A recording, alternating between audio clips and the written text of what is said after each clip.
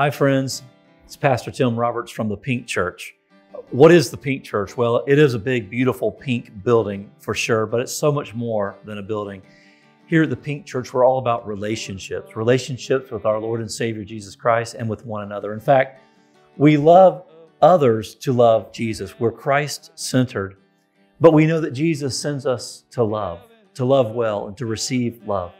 He said, love the Lord your God with all your heart, soul, mind, and strength, and love your neighbor as yourself. And so our focus is loving Jesus by loving one another, by loving our neighbors, our community, and the world in which God sends us. God wants to equip us to love well by having ministries that serve and equip and inspire your children and teenagers through our children's and youth ministry. We have adult Bible studies that are just for moms and just for dads. We have different ways of serving our community, working with Habitat for Humanity, working with the homeless or with needy families and through our school system. And we worship.